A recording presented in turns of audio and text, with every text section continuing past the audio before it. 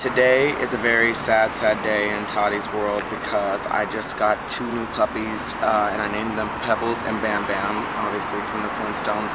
And Pebbles had a problem where she kept throwing up all her food. She couldn't keep it down.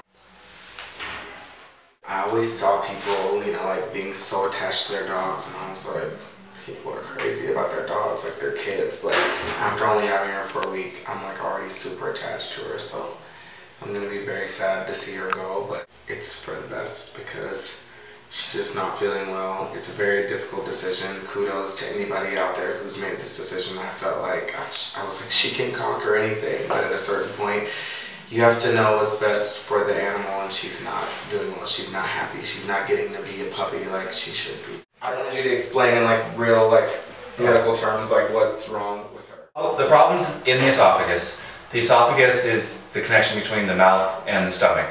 It's a muscle. The muscle isn't working.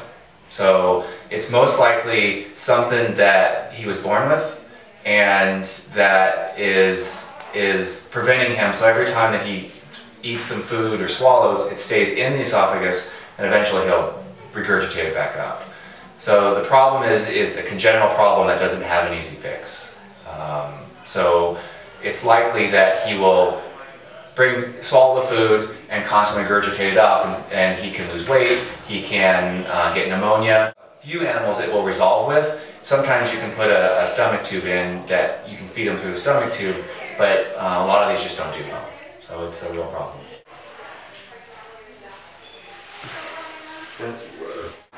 Well, that was officially one of the hardest decisions I ever had to make in life. It's very, very sad, but I think it'll be better for her in the long run. I think she had a blast while she was with us for the past 2 weeks. Thanks for supporting me, and I will see y'all next time on Toddy's World. Peace.